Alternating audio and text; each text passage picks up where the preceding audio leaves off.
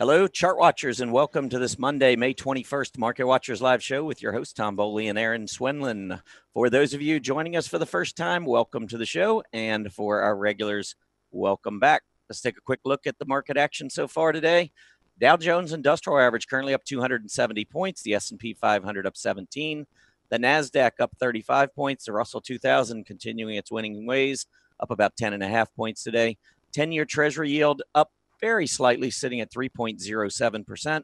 Volatility index is relatively flat today, but continues in this downtrend.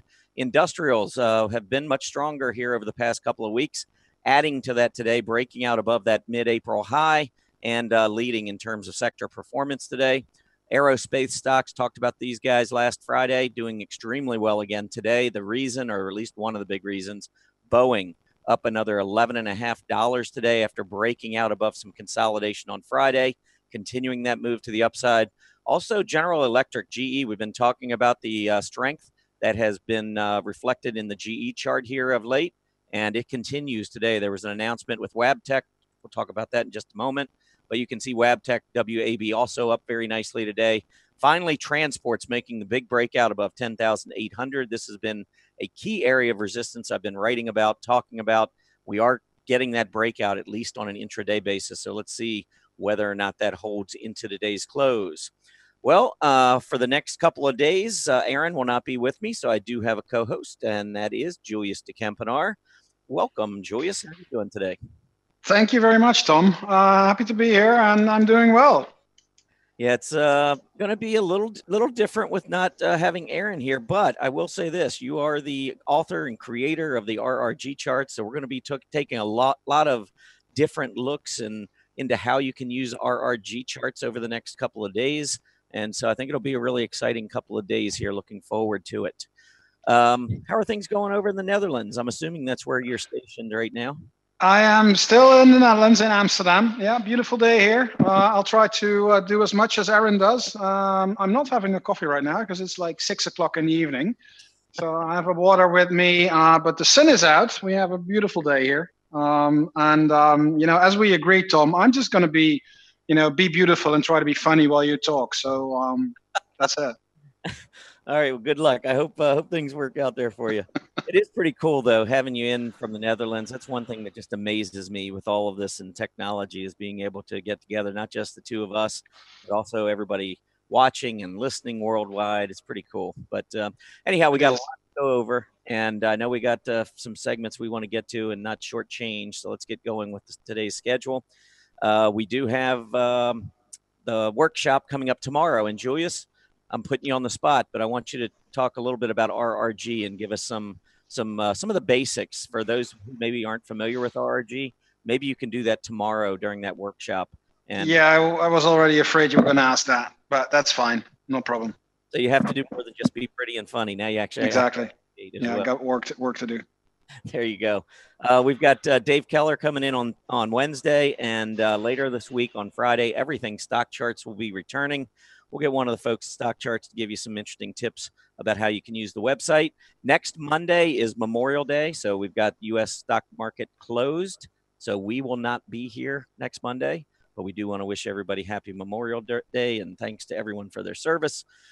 Today's agenda, let's jump right in. We got Monday setup, so we don't have Erin, and of course, last week's kind of interesting because last week we had Erin and we had Bruce Fraser on, so I've got their picks, so I can roast them.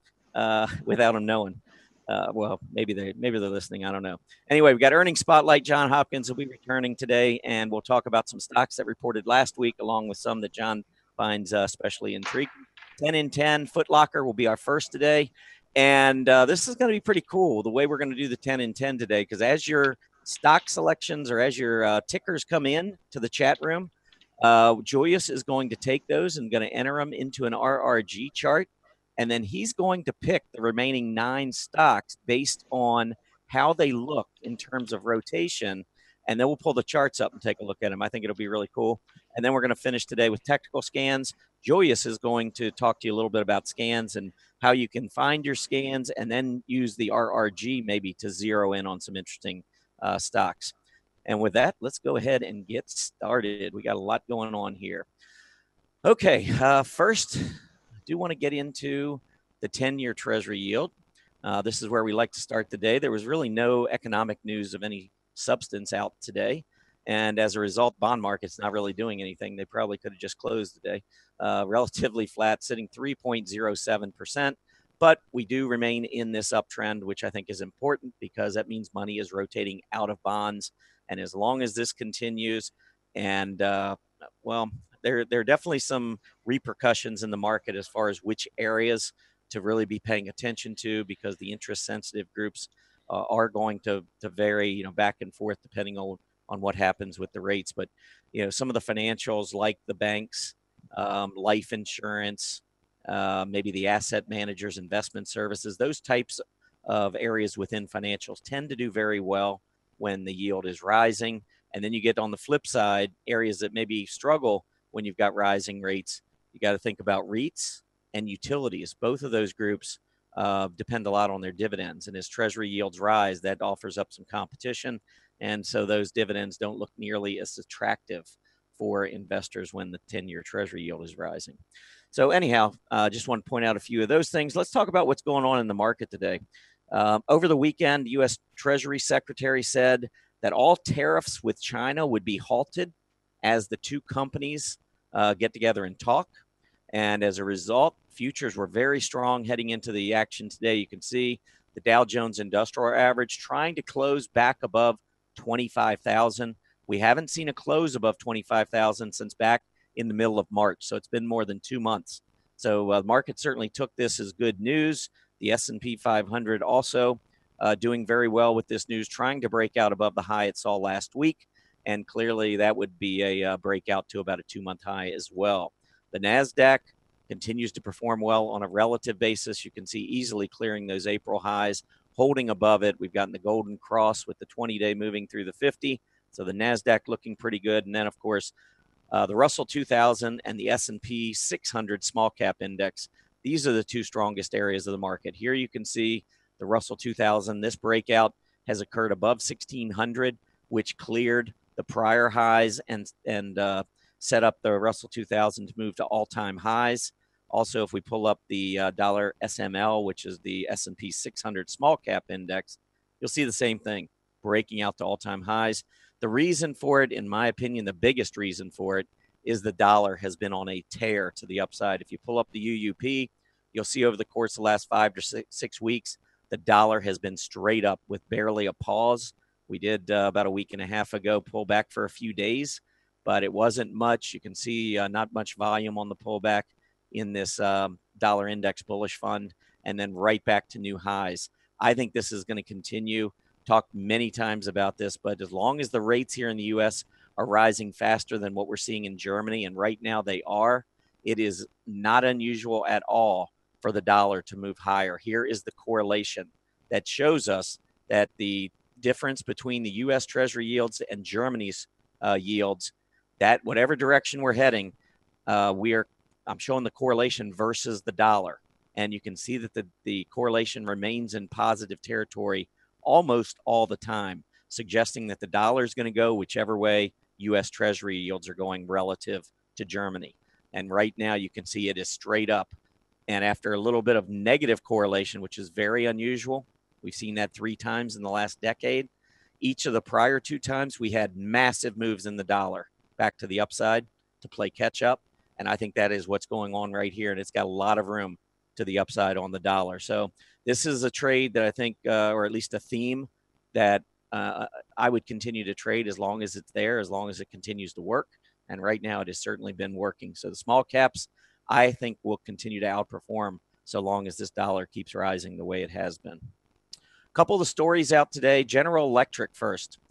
We've talked about this. Erin and I both have talked about the improving technicals on GE. I like this big volume gap up to test overhead resistance.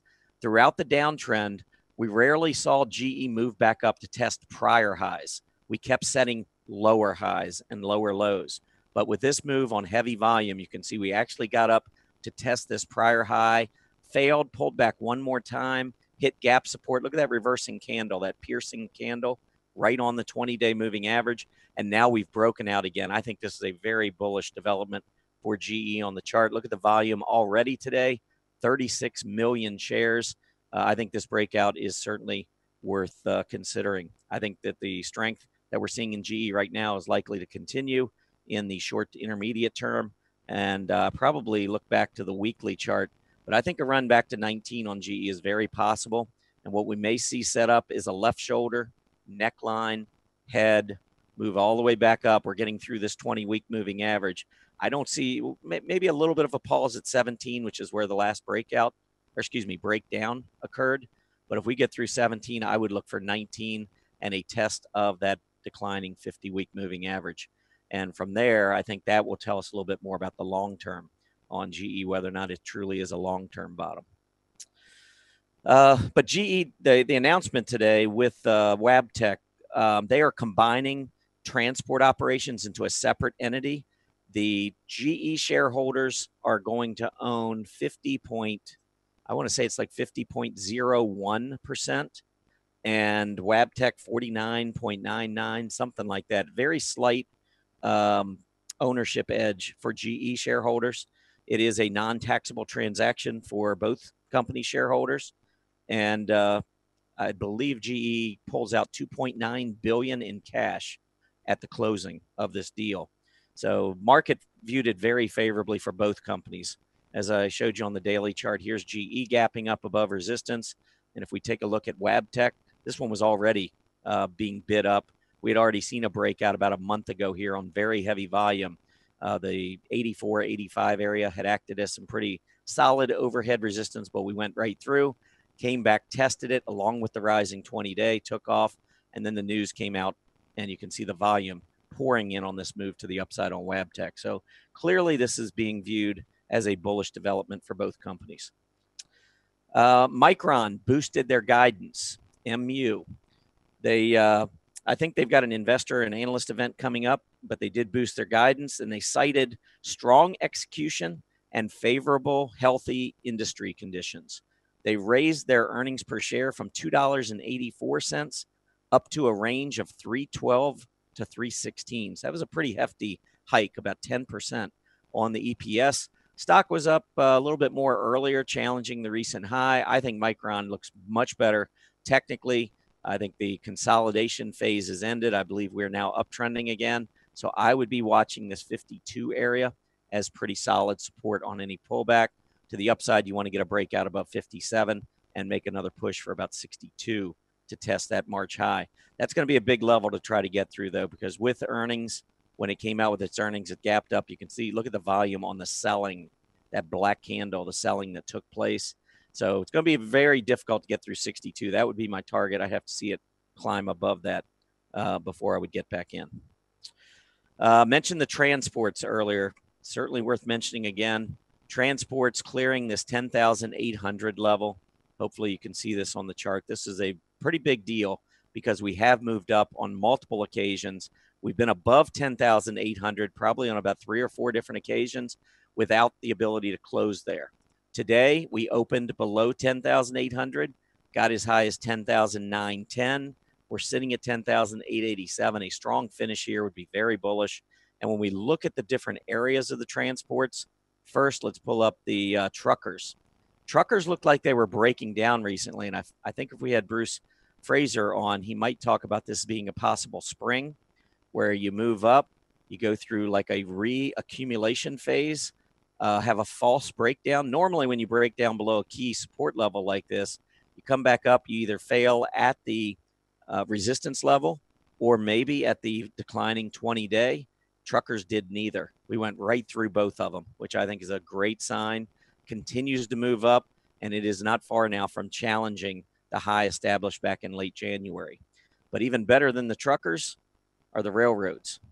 Railroads already made the breakout above January, pulled back, retested that area of the breakout, and have now for the last 5 days moved higher, breaking out to yet another new high. And if you pull up the long-term monthly, 15-year monthly chart on railroads, you'll see this is a major breakout to another all-time high on the railroad. So very, very strong action in those two areas within transports. Of course, the one area that has been lagging, continues to lag, are the airlines. We are trying to close at about a 1-month high, maybe 4-week high. But still, that overall downtrend in the airlines has still pretty pronounced. Part of it could be crude oil prices, although what's interesting, you think, okay, high crude oil prices are obviously going to be a big expense line item for the airlines, but they do hedge against that. If you take a look at the correlation, thought I'd maybe just show you this real quick, just to see, all right, what happens to airlines, with crude oil prices. And I'm going to go back. Let's look at the last 10 years. I think you might find this to be somewhat interesting. We pull this up and look at the correlation. I'm not really seeing positive or negative correlation here. You would think that crude oil might be something that would be, maybe maybe inverse correlation. As crude oil prices go down, that would be a good thing for airlines, and airlines would go up. But the correlation chart here actually doesn't show us that at all. In fact, over the past 10 years, I'd say that it's kind of equally distributed between positive and negative correlation. And currently, right now, it is negative. But maybe it's having an impact. But I wouldn't use this as a recipe for trying to project where the airlines are going to go, because as you can see, over the last 10 years, there really hasn't been any tremendous or strong correlation. Let's take a look at some of the Dow stocks. Boeing, mentioned Boeing earlier, getting up to 360. It is now challenging that February high. Very strong chart. You look at it and you think, well, when we were moving lower, that maybe this wasn't good. But keep in mind, when you make a big move to the upside, Arthur Hill did a great article not that long ago, may have been in the Chart Watchers, talking about these big moves to the upside. They deserve big periods of consolidation, maybe a little bit more selling. And when you look at a stock like Boeing and pull up a weekly chart, this is, I think, kind of what Arthur was referring to. When you get a big move like this, selling off for a period of time, maybe a little bit more than you're accustomed to, is not that big a deal. I think if we can get a breakout, get some volume going, I think Boeing could continue to push higher. We do want to be careful, though. Now we do have a negative divergence in play on a breakout on the weekly chart. Now, that doesn't mean that it's immediately going to go down. In fact, I wouldn't be too concerned with it if it's a heavy volume breakout, unless we get a reversing candle or the breakout level fails to hold. That would start to change things, especially if there was a negative divergence in play. GE went over. I'm not going to go over that again. Another stock that's been doing very well in the Dow, Intel. Intel, here we go. Trying to get back through 55. You can see multiple attempts. Clearly a breakout above 55 and a quarter or so on a close with some volume is what Intel is currently looking for. On the S&P 500, certainly worth mentioning Chesapeake, CHK. This was the top percentage gainer when I was looking earlier in the S&P. It is up 6.25%. But this huge move, we did have a dark cloud cover candle on Friday. And short term, that can be a problem. We're just trading inside that candle right now. I'm not sure if this move continues without at least a pullback, maybe to 360, 370 to test this rising 20-day moving average. I'd feel a lot better about entry into Chesapeake on a pullback than I would chasing this move. Last thing I wanted to mention as far as stocks go, I did in my blog this morning write about the autos, talk about maybe this is a time when autos can get going. Tesla earlier was the top performer in the NASDAQ 100, but it has fallen off of its earlier high, so that may no longer be the case. But Tesla still up about 3% today. You can see testing overhead gap resistance and that 20-day moving average. You want to get back through that 20 and through that gap resistance to really get things going with Tesla. And then the last thing before we move on to the Monday setups I do want to talk about is just briefly, if you go into the blog articles, this was a Chart Watchers weekend. So if you pull up the Chart Watchers blog, you will see a number of articles that just came out over the weekend. There's John Hopkins' article from Earnings Beats. John will be with us in about 15 minutes. You've got John Murphy's articles. Most of John's work is behind the paywall here at StockCharts. I think the only place you really can get some of John's work, current work, is by subscribing to Chart Watchers, which is a free newsletter. If you're unaware, you've not really, you didn't realize that Chart Watchers was out there. Let me get a quick, you go back to the blog page.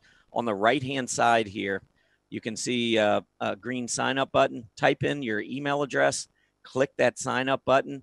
This is the first thing you should do at StockCharts, is become a member or a subscriber of the Chart Watchers newsletter.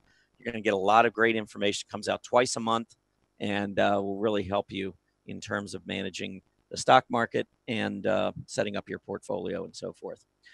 So with that, let's go ahead and move on. We do have a special Monday setup today because we've got a special guest, Julius De Kempenaer, joining us. But before I get Julius's pick for this week, let's go over some of what happened last week. We did have Bruce Fraser joining Erin last week, and their picks for the week, I haven't even looked at them, but we've got RL for Erin, we got ESIO for Bruce, and mine was kind of a mail-in pick. I think they got mine from the blog. KSS, that actually was not, that was a typo. I forgot to have that changed. I think it was maybe 60-23 or 61-23. We'll pull up the chart and take a look at it in just a minute. But let me pull up all three of these, RL, ESIO, and KSS. So bear with me 1 second while we get this set up.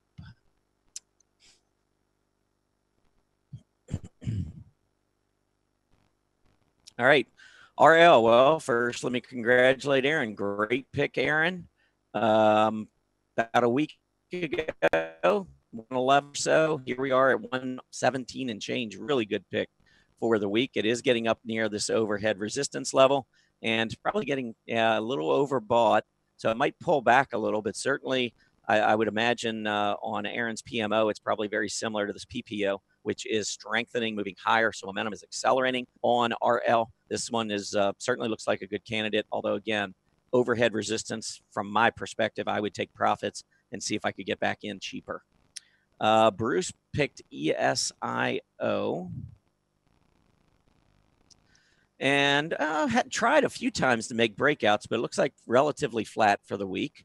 But what I would continue to do here is look for this breakout.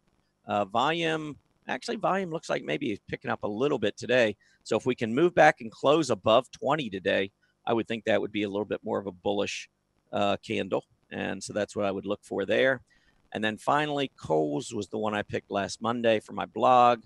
I'm sure that's where we got that from. Whoops. Let's see if we can get that. Here we go.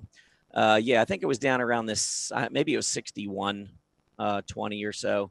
But anyway, it is up at 65.13. So another one having a pretty good week. So all in all, pretty good setups. As far as KSS goes, I do like the fact that the pullback held the rising 20, and we're getting this crossover, the 20 coming back up, trying to get that golden cross above the 50. Did get a little bit of volume coming in last week on the push back up above 64. So all in all, pretty good action. But again, to the upside, I think you get up to about 68, maybe just above 68. That's going to be a problem for Kohl's in the longer term.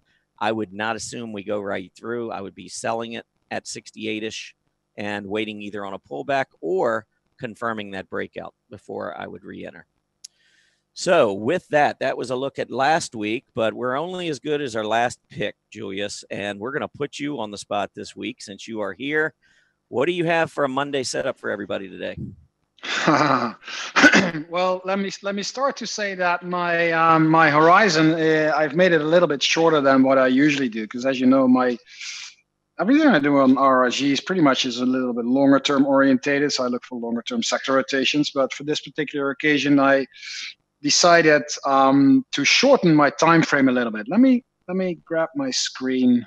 Yeah. Just want to be crazy like me, be a short-term trader. Yeah, I'm going to be crazy like you. I'm going to go back to a little bit of swing trading. I used to do a lot of that pretty long time ago. Yeah, went to do my stuff with RRG, worked with institutional investors whose holding period is normally a little bit or often a lot longer than what retail investors are using. Yeah, I know my stuff. It's a little bit rusty, but let's see what we can come up with. Right. For this exercise, I thought it would be cool to get a little bit out of my comfort zone, so to say, and not only use RRG, but go back to a number of tools that I used a long time ago, and maybe I should start using them a little bit more often.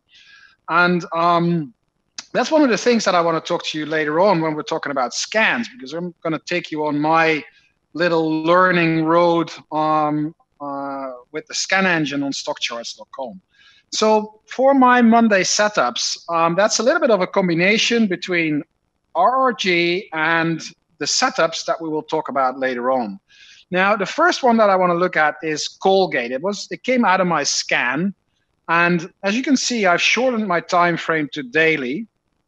On the RRG, it's still very, very weak. I mean, the RS ratio is still way down there, but momentum is starting to move higher, and the drop in relative momentum seems to have stopped. And what we've seen here is that the downtrend is obviously still intact, but the lows are lower, but it's losing downward momentum. So this is something that I'd like to look at. And then I look at a number of my charts that I have here under my buttons. If you look at the longer term picture, it's not the greatest chart, Colgate, but it's resting at a long-term support level. So that's kind of good. It's not fantastic, but it's kind of good. For a trend follower, this would be nothing, but I'm looking for bounces here.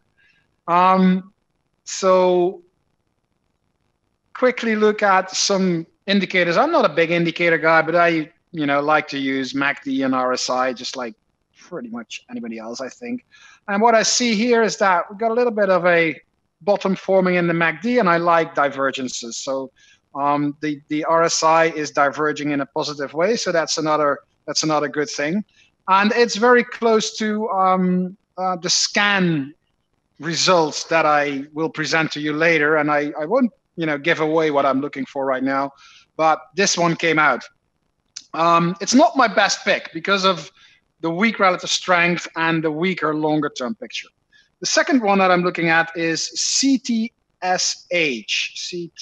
CTSH. We stick with this screen here. You see a little bit of divergence. MACD not quite there yet, but the divergence is good. And what I like is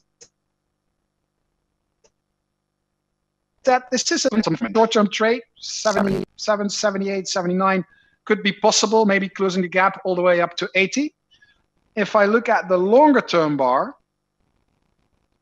then this uptrend is very much intact. And if I draw a trend line here, it's probably just testing that long-term support line, so I'm good with that. The weekly makes it a little bit more clear. We're resting at a horizontal support level, which comes off this previous high, which was late last year, which is good. So you could put your stops anywhere, between 75, 72 and a half. So I like that one. And then if I look at the RRG indicators, it's weakening, but it's still above 100 on the weekly scale. And if we put that on the daily, let's see what we got here. We see that the fast drop in relative strength has started to level off a little bit. RS ratio way down, but we're curling up on the momentum scales. It's a little bit sketchy, it's a little bit a gamble, but we've seen the longer term picture. I like the fact that it's resting at this former resistance level that now comes back as support. So it would be one of the things that I would be looking at. But my pick, Tom, for the week is actually Coca-Cola. If we look at this chart here, we're still with the daily. Let me go back to the daily here. We see that momentum is improving. Relative, not the greatest chart in the universe, I'd say. We're still at relatively low levels for the RS ratio. Momentum is curling up, but I like the fact that we're not really breaking down. We're testing this support level. And this could become a nice double bottom with quite some upside potential. I mean, you could go all the way back to 45, which is the upside of the range that we've seen since February this year. Let's look at the longer term picture. So the real long-term bar, this is a 15-year chart. Again, this seems to be resting at a long-term support level. If I draw this trend line here, and trend lines, you can make them as subjective as you like. The thicker your adding marker, the better it provides support. But just by eyeballing, you can see that this is still putting in higher highs and higher lows. And this seems to be forming a new higher low, which is what I like. So we're in this long-term uptrend. We're bouncing against long-term support, and that's where I like to pick it up. So, this is the test that we're looking at. Pretty good. And then if we look at the daily bar, 6 months daily, then we'll see that it is very close to breaking above. Well, let's round it off around 42.50, and then the next stop's probably somewhere 43.70, 44, and then it's all the way up to 45. So for the short term, Coca-Cola is my pick, guys. Awesome. All right. Well, there's something for everybody to think about. I'll tell you what, I'm going to go ahead and I'm going to throw my first pick. I'm just going to go right into it. This is going to be the one that I use for this week, and it is Garmin. It was in my blog this morning, and I tell you, I've had a history of seeing these move up, after I put them in my blog, and then I go away from them because I don't like the fact that it's already up for the week, and I end up picking up something else, and it never works. So I'm just going to stick with what I had in my blog, which is Garmin. The price right now is at $60.38, so we'll see where it is by this time next Monday.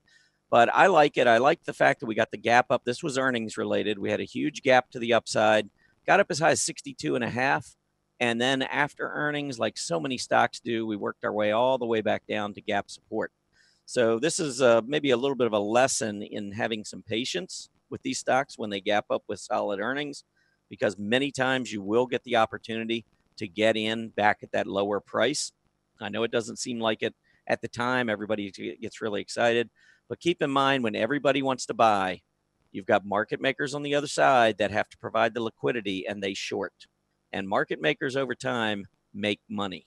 So when they're shorting, typically, most of the time, not all the time, they do take losses on trades, but most of the time, they're going to make money on their trades. And if they're shorting, you don't want to be buying. And so Garmin, I think, came back down, all the way back down to fill the gap. I think at this point, you start getting market makers, those that bought at the top, are selling, panicking when they fall, when they lose $2, $3 on these trades. And then market makers are building their own positions, their inventory, and then we start to see the move back to the upside. So I'm looking for Garmin to make another run for 62. Ultimately, I think we're going to run up to 64, 64.5 to challenge the February high off of the solid earnings that we saw just a few weeks ago. To the downside, I'd really like to see this gap support hold around 59. Another possible way of trading this would be a second entry, because you can see major longer term or more intermediate term support down at 57.5. So possibly a second entry would be 57.5 with probably a stop no more than $1 beneath that on a closing basis. But ultimately, I do see Garmin making another run for 64, 64.5. So I like Garmin. That's going to be the pick that I go with for this week.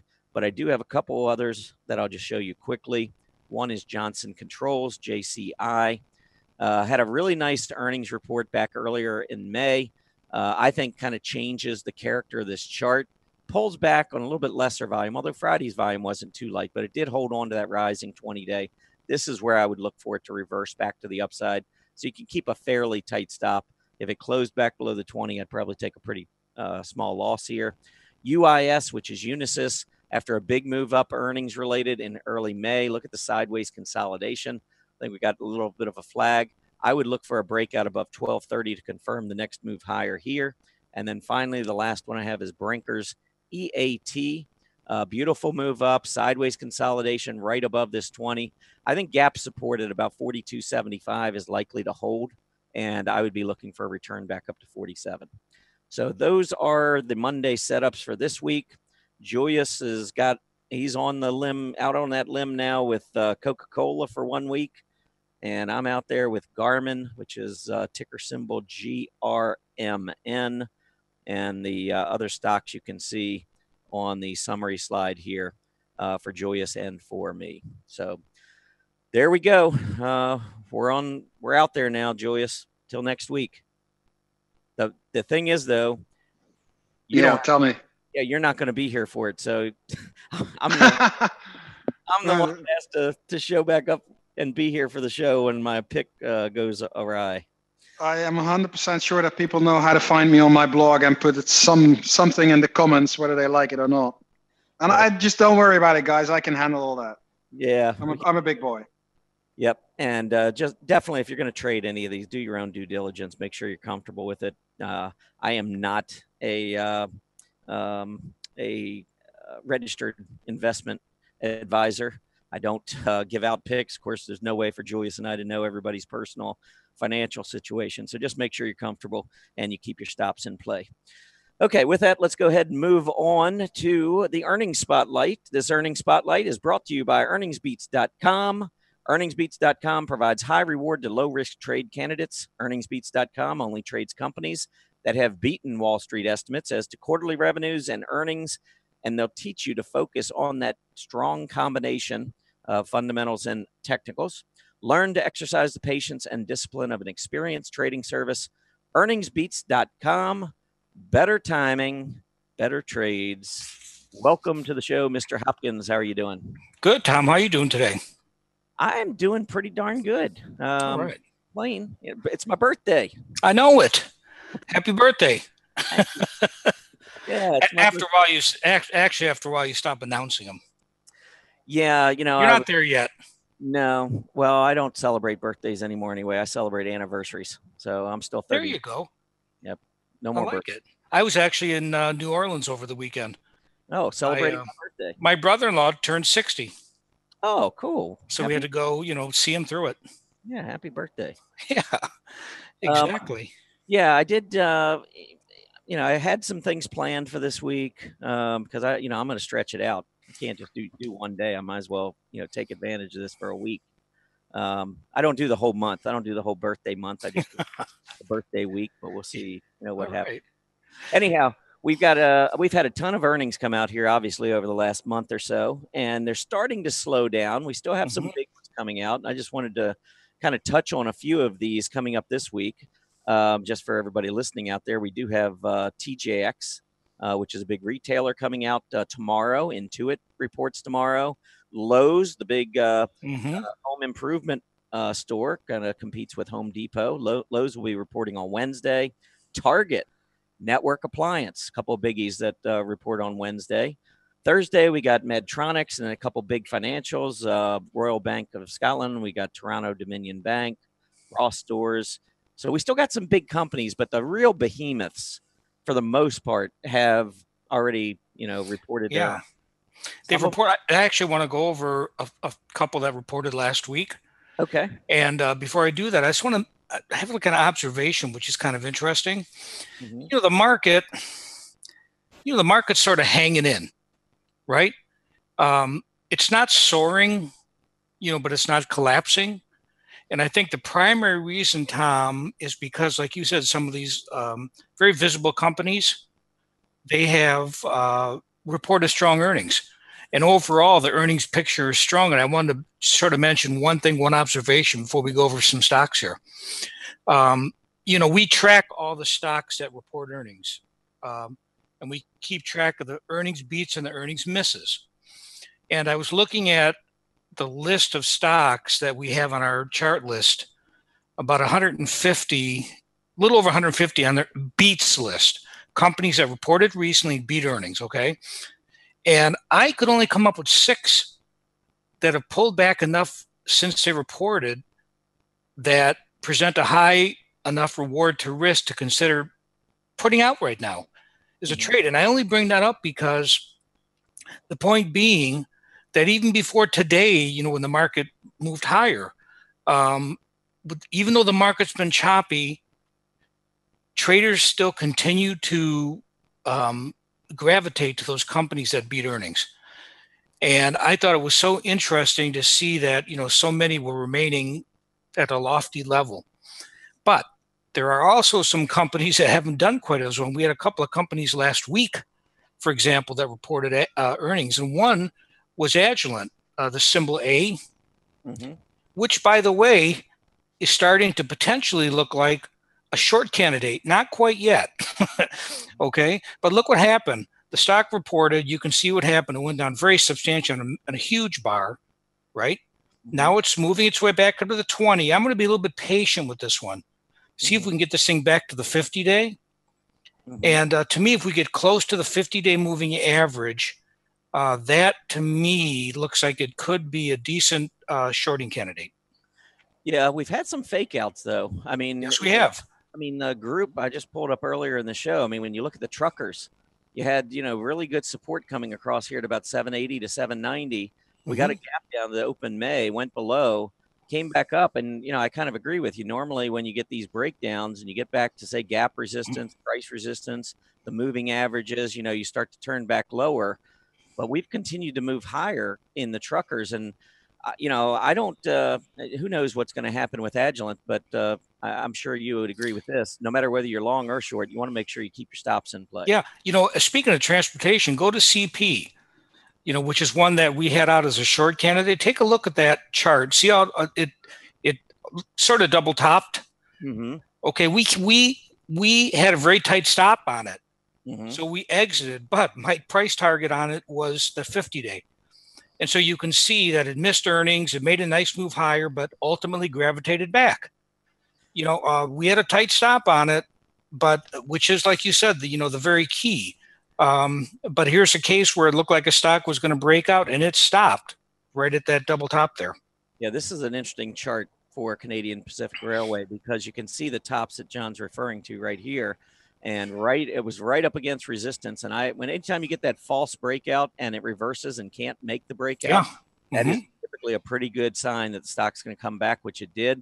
But when you look here, part of what's holding the stock up, as well as it is you've got a very strong railroad group.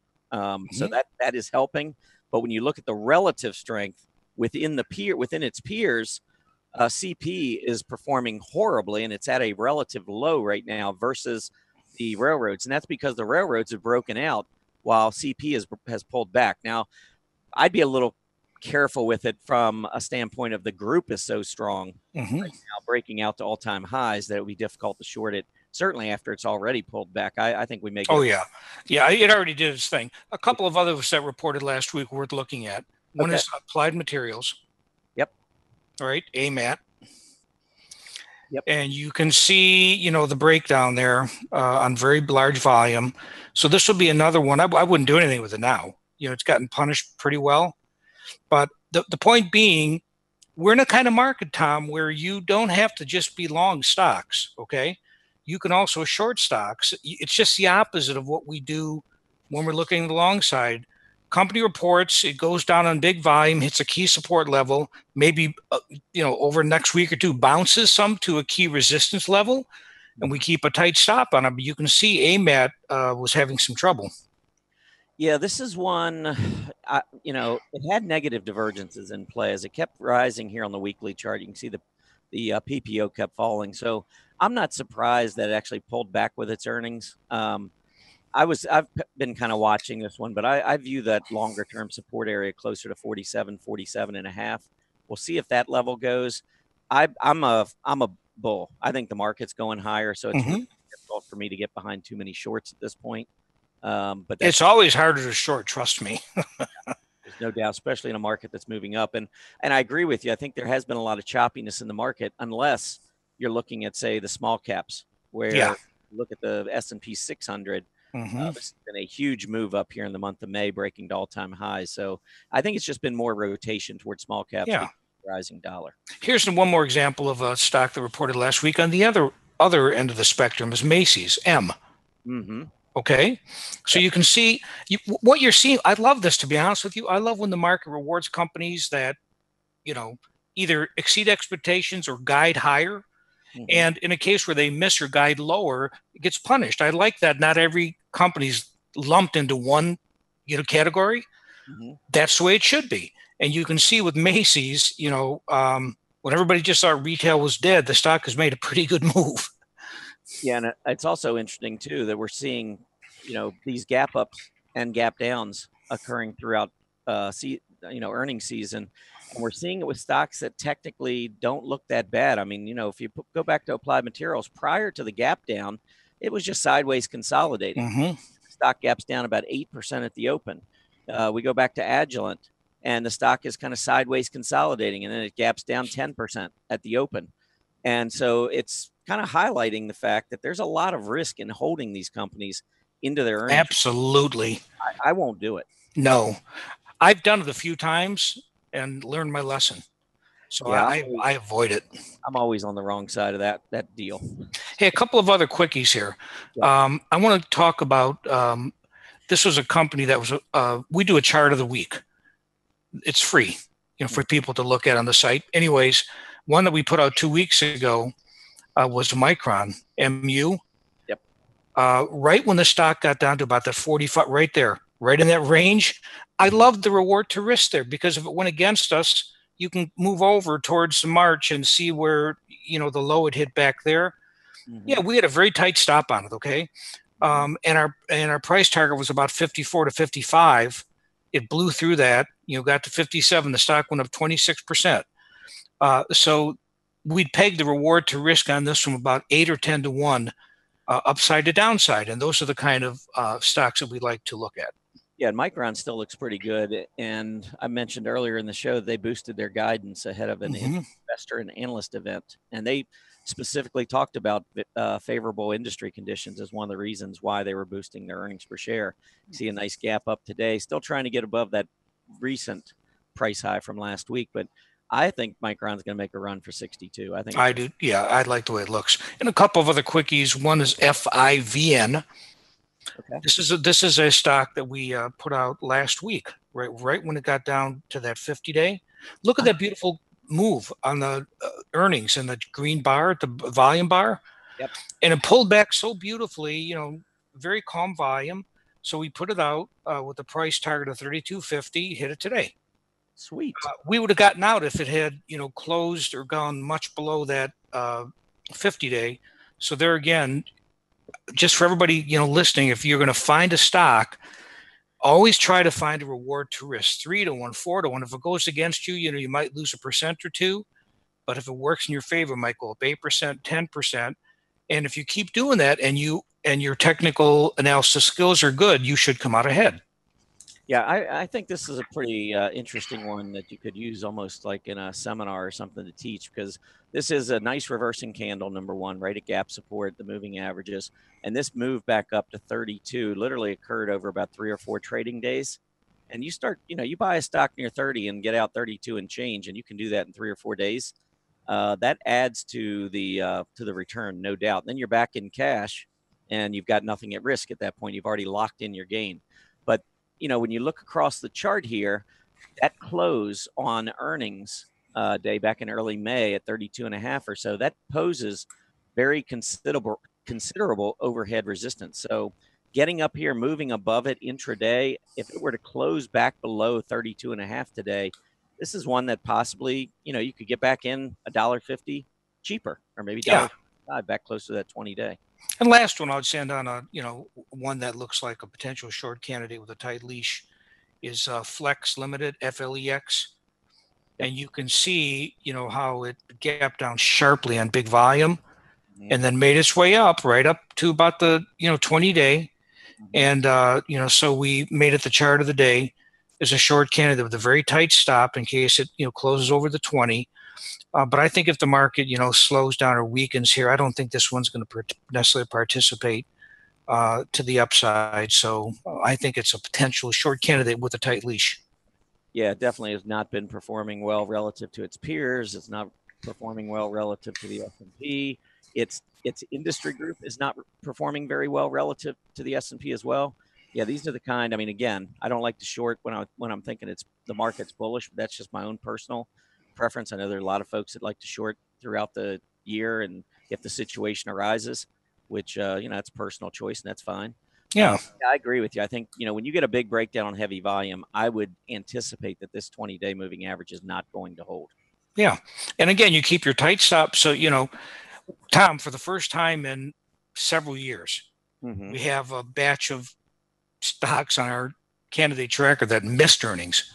We haven't done that in a long time. And I think that in a choppy market, and again, I don't care what you say, Tom. I observed, as you have over the years, in a bullish market, when you're shorting stocks, you're going against the flow in a bullish market, okay? But there are times, when the market's choppy and maybe uncertain, when they report earnings, they sell off sharply, they make a a little move to the upside, but nothing convincing.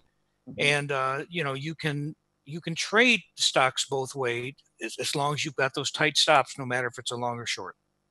Yep, I would totally agree. I just know from my own psyche, it's difficult if you're shorting and the market's going higher. That's the worst kind of a loss for me. I would rather be long and lose on a long trade, than short and lose on a short trade. But again, okay.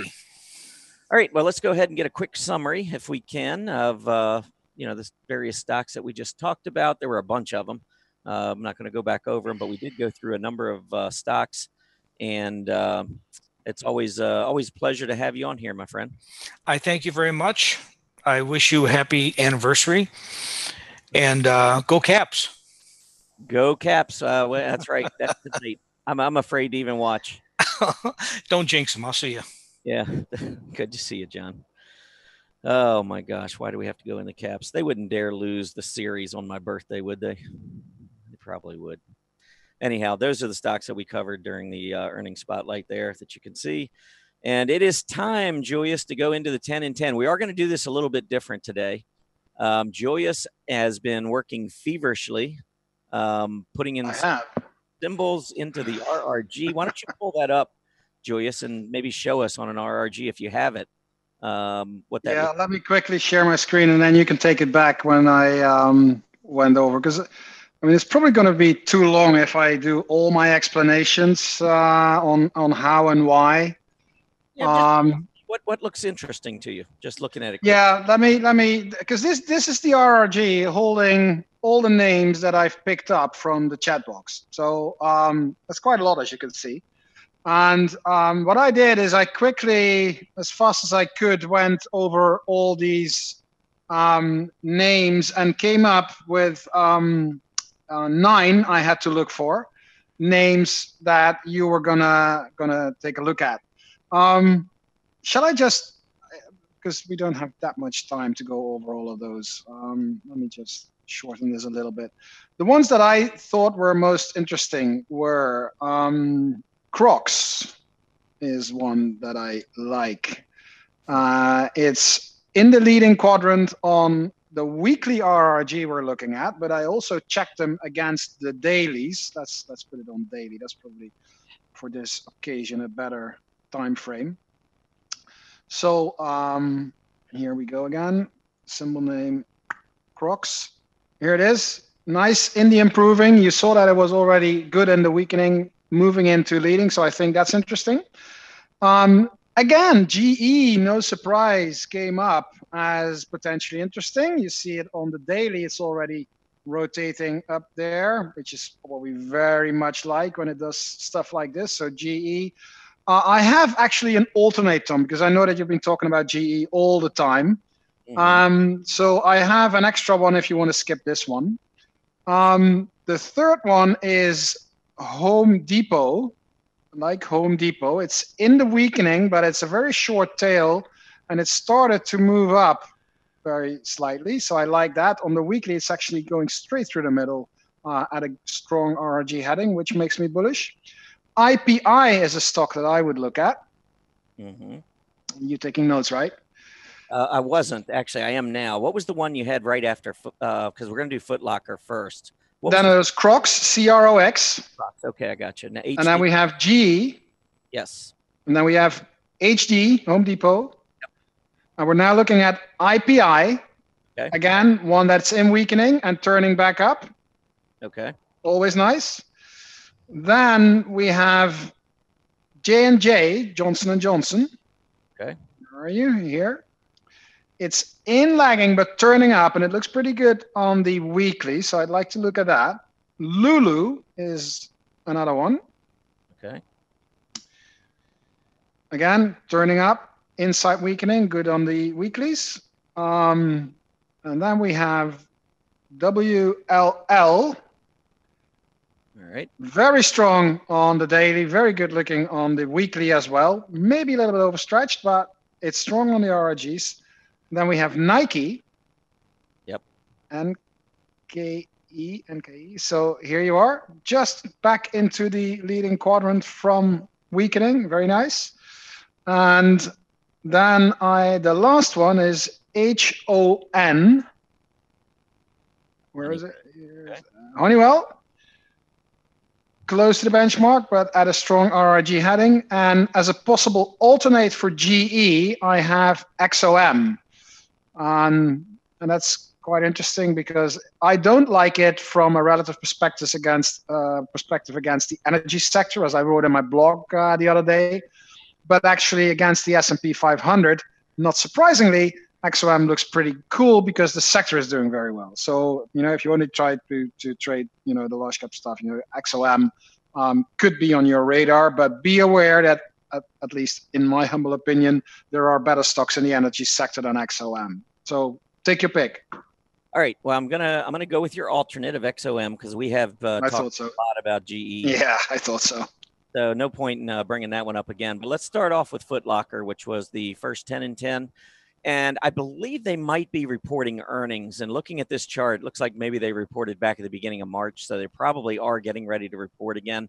So keep that in mind. Just in the short term, you can see the volume that picked up in mid-April as we sold off from around $45. And notice each time we've gotten up to $45, the selling is kicked in again. We need to get through 45. So if we can get through there, then I think we have a move maybe up another couple dollars, $2.50 to about 47. But for now, I'd be careful with it until we can get through this $44.50 to $45 level. So not one of my favorites. I think that there are a lot of stocks out there that are doing pretty well, that have solid momentum to the upside. Anytime you get a stock that's got a PPO like this for the last 2 or 3 months, that's essentially is almost trading right on the center line, there's just not a lot of momentum, and I'm a momentum trader. So this is going to be a difficult one for me. But let's keep moving. Let's go on to Crocs.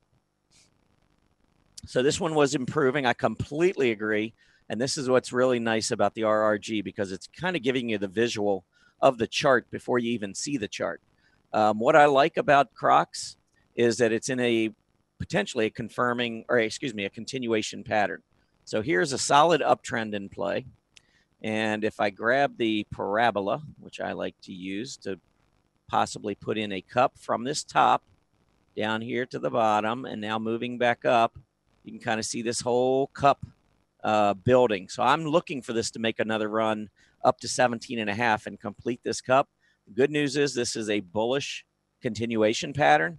So if we do see this get up near 17.5 and maybe pull back to around 16.5, maybe test that rising 20-day moving average, I think that could set up a really nice entry. And as Julius pointed out, this is a stock that is starting to show some really good strength relative to the S&P 500 moving in that northeast fashion. So I think Crocs certainly looks very interesting to me as well. Now, I try to time my entries, and I think if you look at the reward to the risk where it currently sits, I wouldn't be getting in.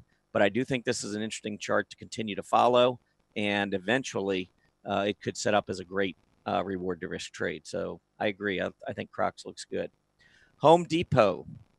Home Depot I like, even though it's in the home improvements group, and home improvements, home construction, a lot of those areas have been getting hit a little bit because of the higher treasury yields and the fact that mortgage rates have been moving up.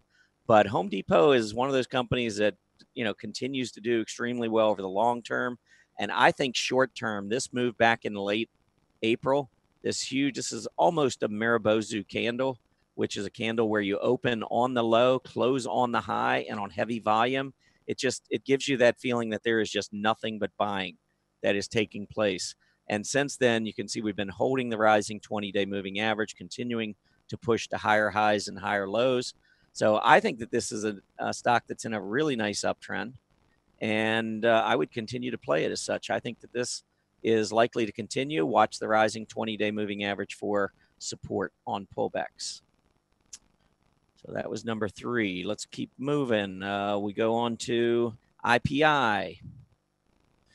It's the 4th one, and this is Intrepid Potash. Nice breakout in a flag pattern. Great volume. So let's point out what we're seeing here. Pretty good overhead resistance at about 480. You can see the shooting star from back at the end of end of January. We pulled back from that, went all the way back up on very heavy volume, came back down, put in a higher low, and then made the breakout. And look at the volume coming in. That to me is also very significant that you're seeing this kind of volume. Look at the volume during the prior advance. Not really anyone getting behind it. But I think on this move and then followed up with this new high, I think there's a lot of accumulation taking place. It is a smaller stock, so maybe a little bit more risk that you'd have to take here. But I see a move up, sideways consolidation in a flag. The rising 20-day should continue to offer up support. I think IPI looks really good. Next up is J&J, Johnson & Johnson. Now this one I was fretting a little bit. I'm not sure about this one. For me, I don't like it for a couple of reasons. Number one, we're still continuing to struggle and moving lower. Let me annotate. I think you can see that the downtrend continues to be in play here. And I don't recall, but my guess, Julius, is that this one was sitting on the left-hand side of the chart probably and trying to turn back up. I just haven't seen that enough of a turn yet to get excited here. Also, if you're looking at the volume trends, I'm not seeing on the moves up volume that's as heavy as I see on the moves down. So that's still a little concerning. And then finally, Johnson & Johnson is a multinational company with the dollar rising. I think part of the problem is it's getting swept up in a lot of these larger multinational companies that simply aren't doing as well because money is rotating more towards small caps. So I think there's a number of reasons why, for me, I'm not a huge fan of J&J at this point. Great company, long-term, no problems whatsoever. But as a short-term trade, I'm not interested. So I'm going to pass on J&J. Lulu. Lulu looks nice. One negative here is the negative divergence. And so I always like to do this one in the pink color. But here you can see that the PPO is much lower and prices are much higher. Now, we are trending higher. Volume, if volume was heavy here on the breakout, I'd be a little bit more bullish, but it's kind of lessening, it seems like. We're overbought, negative divergence. I like the stock. I like the company. I'd like the chart. I just don't like it here. I would be waiting to see maybe if this negative divergence plays out. I think that there's some risk in it because of the negative divergence and because the breakouts on just so-so volume. I'm wondering maybe if we're going to get a little bit more pullback, more selling. I would not be shocked to see it pull back to about 95 to test this low. And at that point, you'd be getting close to a 50-day test. I think the reward to risk would be completely different at that point. Again, I'm not bearish, Lulu. I certainly wouldn't short it, but from a long perspective, I'd feel better about it if we could get maybe a little bit more of a sustained period of selling. All right, let's go on to WLL, which is our 7th stock. This one, yeah, I think this is the one that was way over on the right side of your chart, Julius, and this I agree. I think the problem with this one is just that it's overbought. Great looking chart. It's in the energy space. It's one of the leaders. Julius was talking earlier about how ExxonMobil, on a relative basis to the energy group, is not a great performer, but it is versus the S&P. Well, WLL is just a great performer, period, relative to just about anything you want to pull it up against. Huge move up off the lows of $22.50 back in February. We're now at $53. Doesn't get much better than that. So we got a huge move. Only problem is that look at the overbought conditions. I mean, we're talking about RSI at 90, and we've been overbought for about 5 weeks. So I couldn't buy it here, but what I would do is I'd be keeping it on a watch list, and at some point we'll get a 20-day test similar to what we got back in here, and you can see what happened off of those 20-day tests. We'll get another one, and at that point I'd be a little bit more interested. 3 more. Nike. I've talked about Nike. I think it's in a great pattern. I love this breakout of this ascending triangle. I won't draw the whole triangle in. I'll just show you the clear resistance here. Triple top, just up around 70. We broke out above it. Heavy volume. Here were your rising lows. I think this chart looks very good. I would look probably for another $5 or $6 out of this to the upside. I did notice earlier Nike was the worst performer in the Dow. It has turned positive, but just because it's the worst performer today doesn't mean anything. I think it made a bullish breakout. It's consolidating today, but I think we got some leadership here, and I would expect to see Nike do very well over the course of the next few weeks to few months. Next up, last two, Honeywell. Honeywell, it's right. I don't like today's candle unless it strengthens into today's close, because it is at a key area of resistance. I don't like stocks when they break out above key levels of resistance and then can't hold it. So if we get up, you know, we had that earlier high at 150, 109. If we close below 150 today, I think it's kind of looking like short term. Maybe we might get a top. Things are improving, though. The 20 is crossed above the 50, so we got a nice golden cross there. I think if we fail on this breakout today, I would look for maybe a pullback down closer to the rising 20-day, maybe even just gap support around 148, and then I would look for another push to the upside and ultimately a breakout. I do see what could be a bottoming head and shoulder, left shoulder, neckline, head, right side of the neckline, maybe one more pullback could put in that inverse right shoulder before we break out. So I think there's some positives here, but I would be careful about buying here without getting a confirmed breakout on the close. And then the last one is ExxonMobil. And what I'm going to do with this one is pull it up, and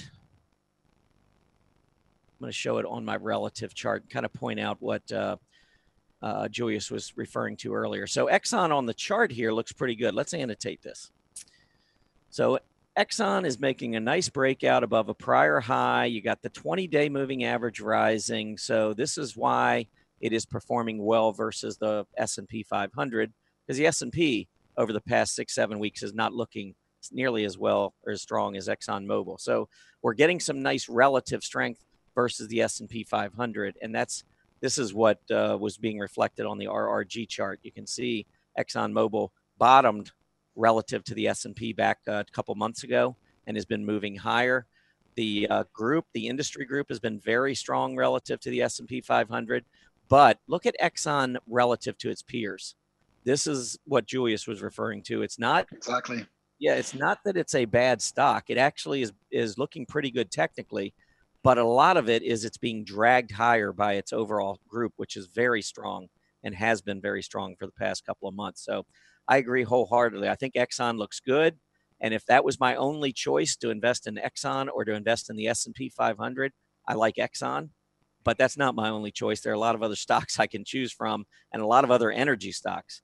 And I think I'd probably choose elsewhere. But Exxon does look okay to me. And that is the 10 in 10. So we can go ahead and pull that summary up. And you can take a look at the stocks that we just spoke about. And I don't know if you had any comments on any of those as I went through, particularly like something like Johnson & Johnson.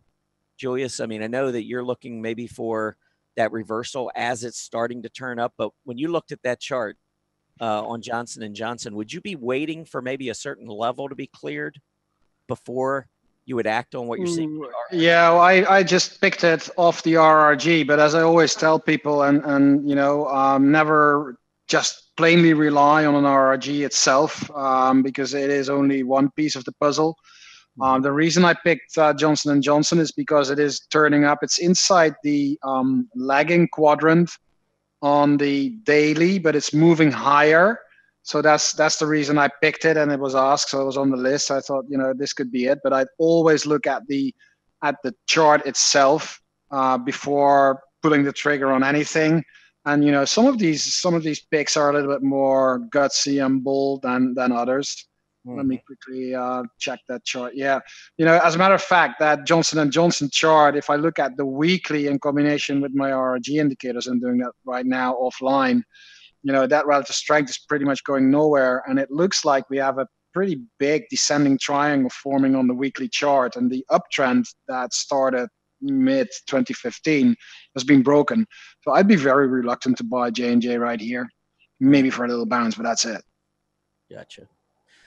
All right, cool. All right, well, I'm going to go ahead and move on. Appreciate your contribution there, Julius. That was awesome. And that was a really good demonstration of how you can use the RRG and look for those stocks, because many of the stocks we pulled up, I think were textbook from a trading perspective, because they were weakening on the right side of that RRG chart and turning back up into that strengthening area or the strongest quadrant.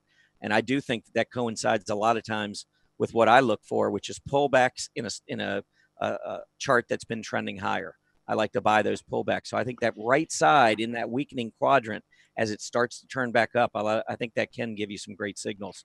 So, yeah, we're going to be good friends. Yep, no doubt.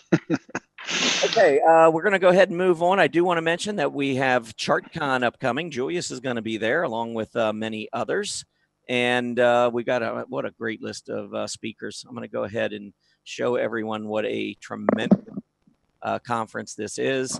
It is August 10th and 11th. It's hard to believe that, I mean, we're, on the tail end of May. We're getting ready to head into June. So it won't be long. We'll be saying it's 2 months away, and it's crazy. But it is an online conference. There will be some that'll be there with us, but for the most part, most of the folks attending will be attending online. So you can be watching it from wherever you want to watch it, wherever you've got your laptop and an internet connection. You'll be able to tune in to ChartCon. There's an explanation here on the page, talks about how all of us are going to try to protect ourselves. You saw the volatility we just went through. This is going to be the theme this year, is protecting ourselves. Everyone's got different strategies for minimizing risk. Here's the group, the list. Here's the agenda. As you scroll down, all you have to do is go to stockcharts.com/chartcon, and you'll have this page. And Julius, I mention this all the time, but you are the closer. You are the closer. So they know what they were doing. They're like, all right, we're bringing in the RRG. We're bringing in the heavy artillery. Close up the ChartCon. No pressure. No pressure. No pressure. For those of you who don't know, Julius saw his first baseball game last year. And so I wanted to use that closer analogy from baseball where they bring in the pitcher at the end of the game to save the game.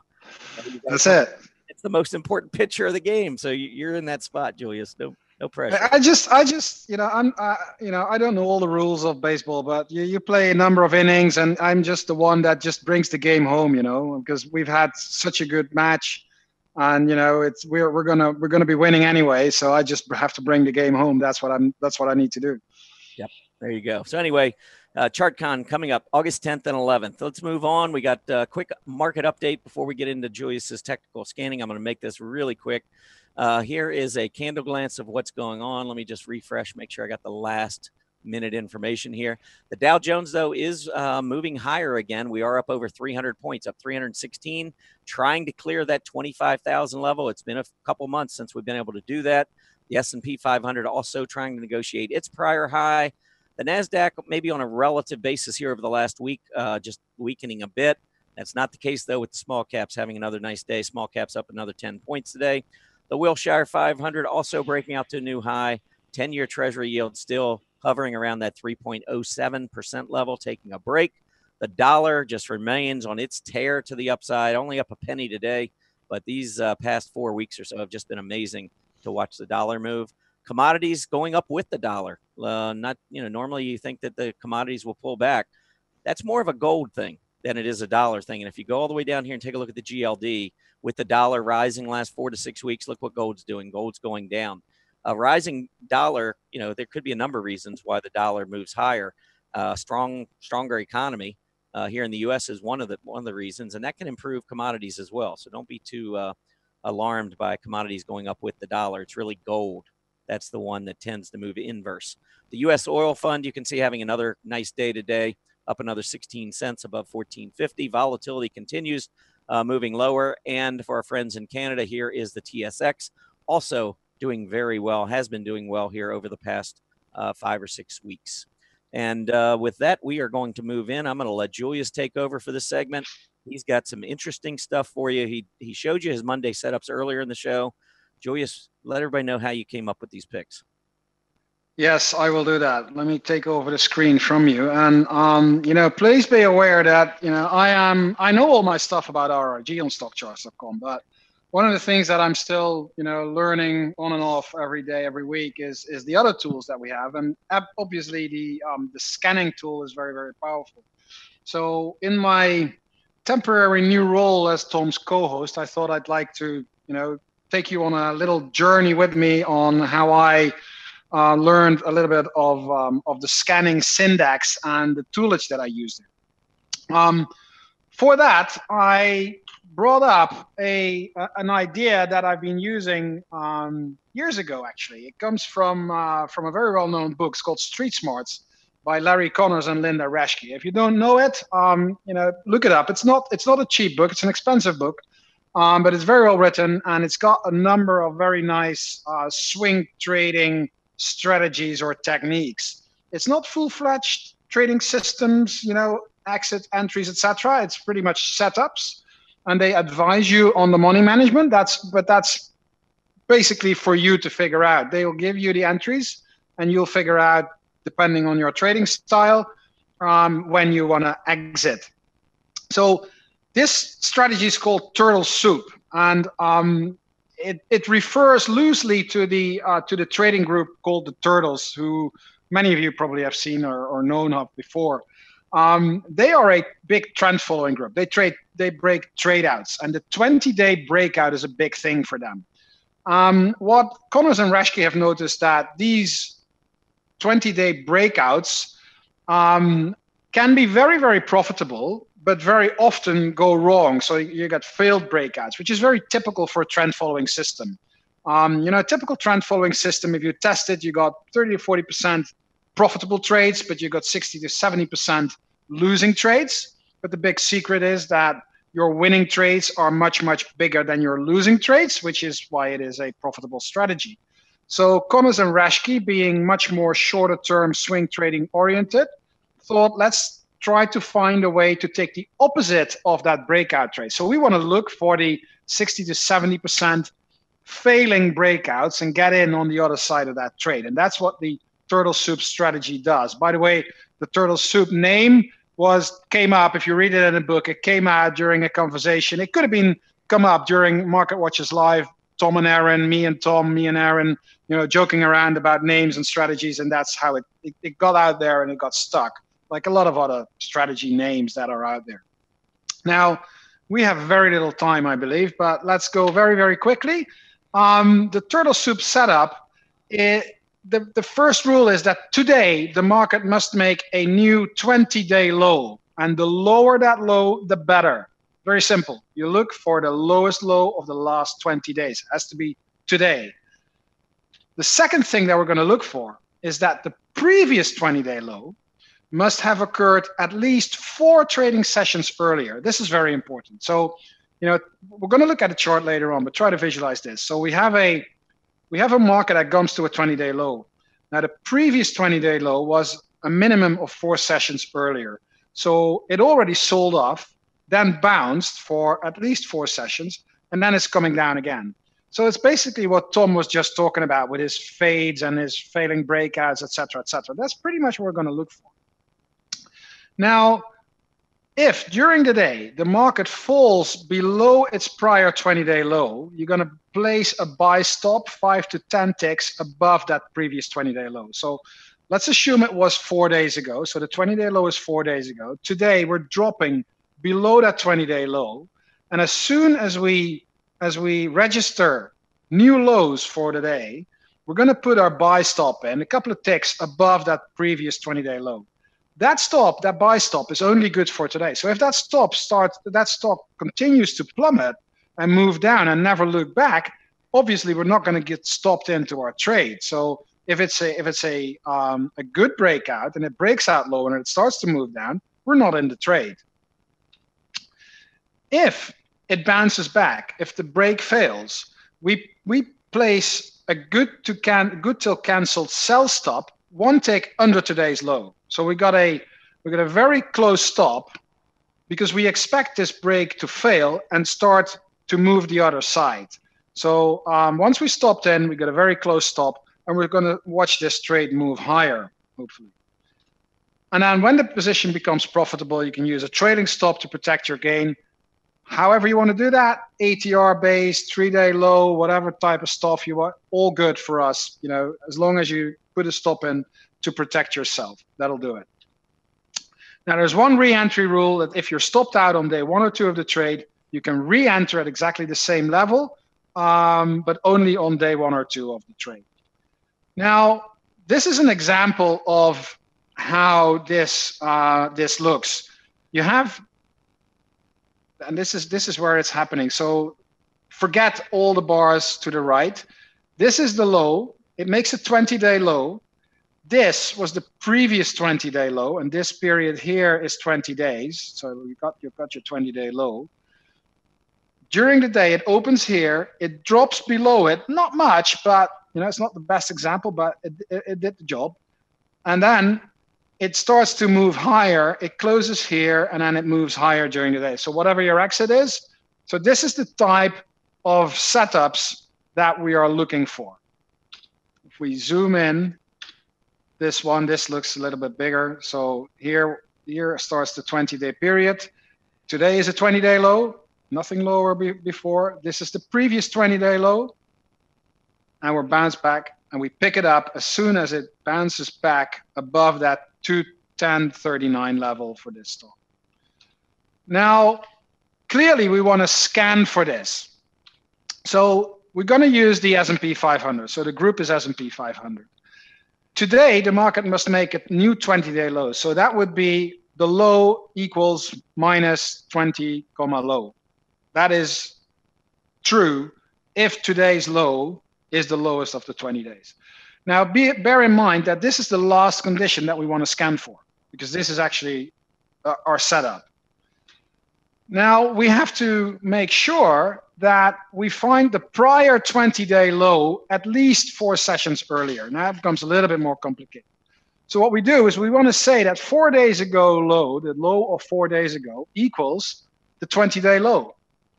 And also that 1, 2, and 3 days after, the 20-day low is smaller than that low. I hope you can still follow me. So we had that 20-day low 4 days ago, and then the day after, the day before. So this is today. So we got 0, 1, 2, 3, 4. Has to be higher than the 20-day low, which was made 4 days ago. If that happens, then we have to reiterate through that requirement for 5 sessions, 6 sessions, 7 sessions, 8 sessions, etc., because it's not necessarily the 4-day low, but also 5th, 6th, 7th, 8th, etc.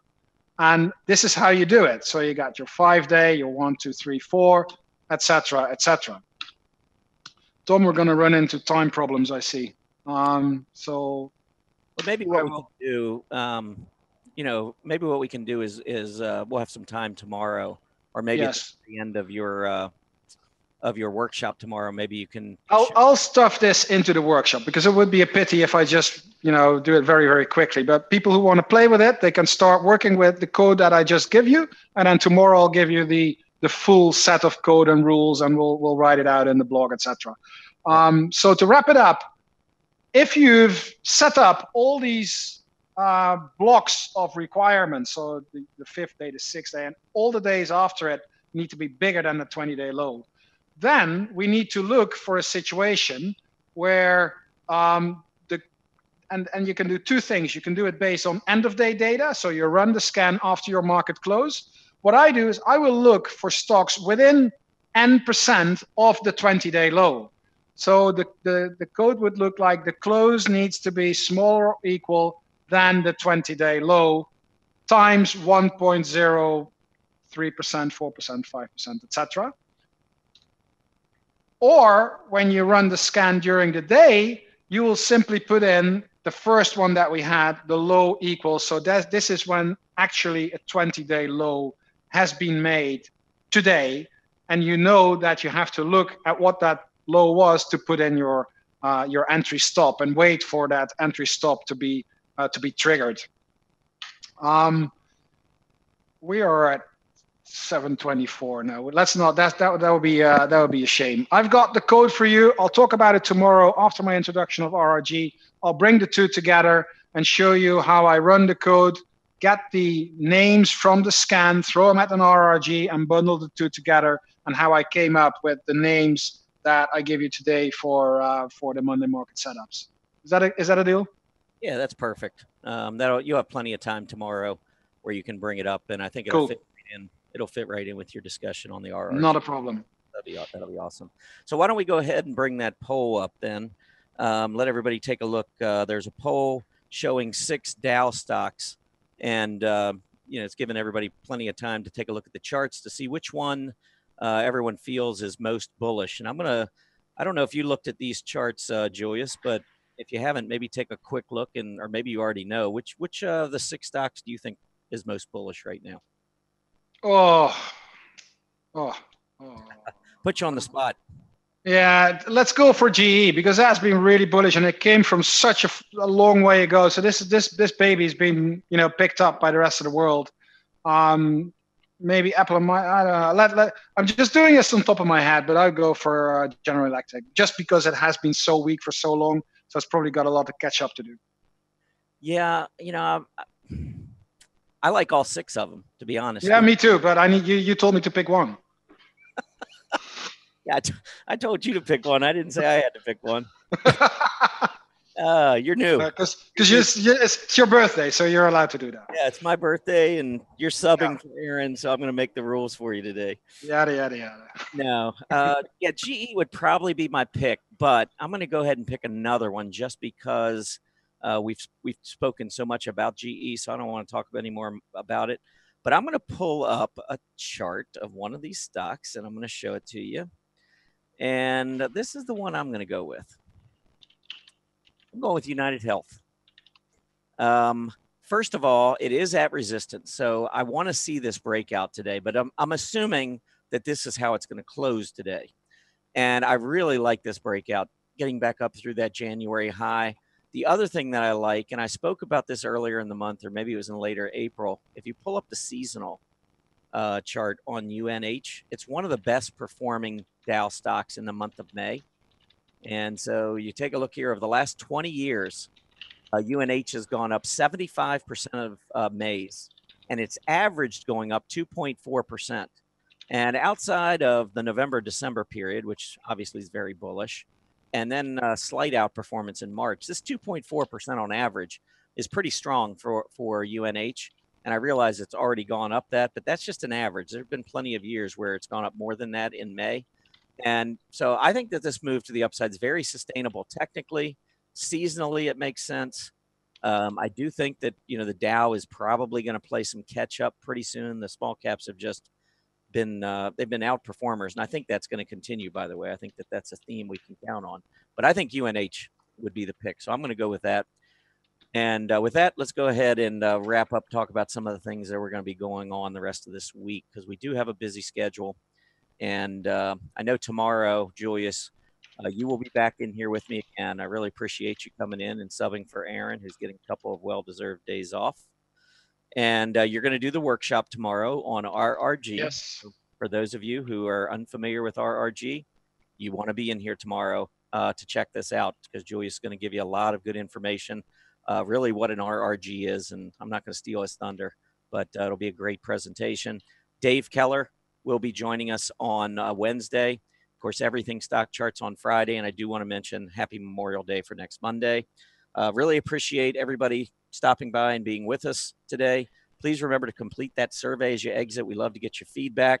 As a quick reminder, Market Watchers Live airs 5 days a week, Mondays through Fridays from noon to 1:30 p.m. Eastern Standard Time. Have a great Monday afternoon, everybody. Hopefully see you back here tomorrow on Tuesday. Happy trading.